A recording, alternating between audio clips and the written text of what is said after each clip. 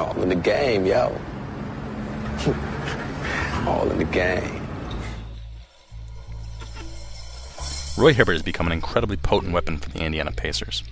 He has always been adept on the block, but increased confidence and a slimmed-down physique has enabled him to punish defenders with an array of post moves.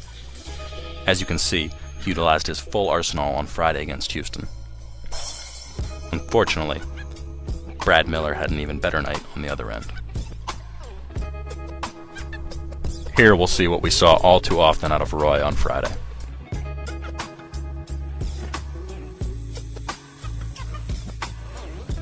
He simply seemed incapable of guarding Brad Miller at the high post, or especially in the pick and roll. Brad Miller would either get his shot off, or he would just go by him with a simple shot fake.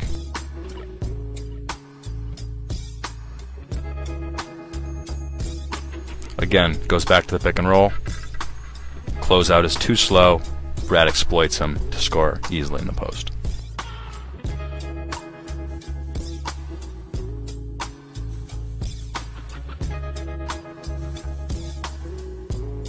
Here we'll see Roy just make a mental mistake. He goes to double Shane Battier in the post, even though Danny Granger's right there, leaving Brad Miller with a wide-open 18-footer.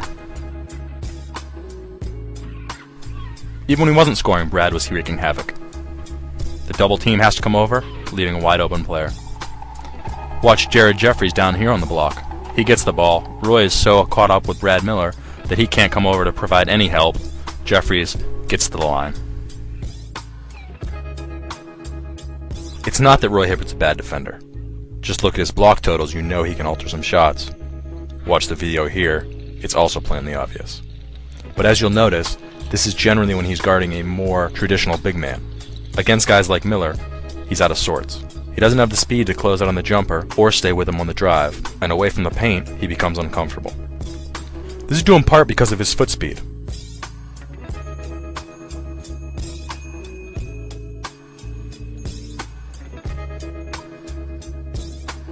As we'll see from Josh McRoberts, who tries his hand at Brad Miller here, foot speed isn't everything.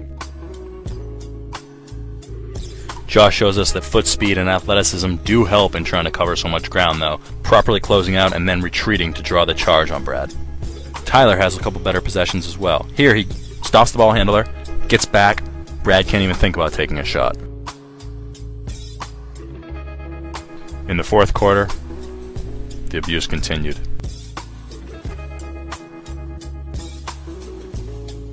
This is a tough one for Roy. Darren Carlson does not make a good effort, but again it leads to a Brad Miller 3. Here poor pick and roll defense leads Brad Miller to have the choice of a wide open 3 or a nice little pass interior. Danny fortunately saves the day. The result was Coach O'Brien going to Josh McRoberts down the stretch on Brad Miller.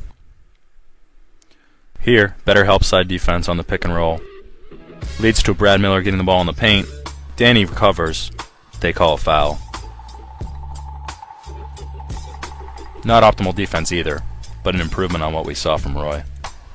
And here we see Josh almost forcing the steal from Brad Miller with active hands.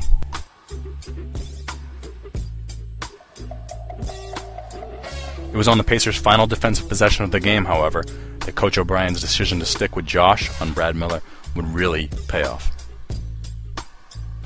Josh uses his athleticism to get well above the three-point arc and cut off the ball handler. Giving the defender time to get back, Lowry dribbles out to the left, forces a really bad shot. Unfortunately for the Pacers, Mike Dunleavy would get the rebound, failed to call a timeout before he dribbled, and the Pacers would get no good look at the hoop, losing the game by 3. So while Josh's defense down the stretch was an improvement, it was Brad Miller that had the last laugh.